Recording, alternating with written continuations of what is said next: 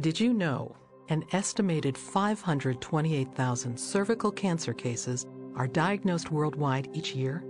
12,000 cases in the United States alone. Cervical cancer is caused by human papillomavirus, or HPV.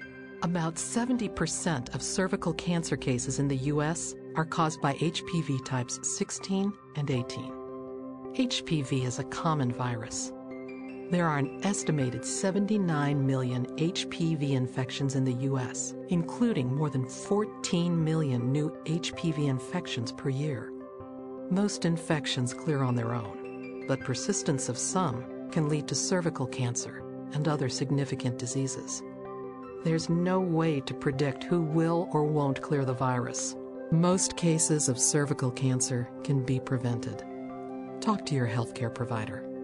January is Cervical Health Awareness Month. For more information about HPV and cervical cancer, visit hpv.com.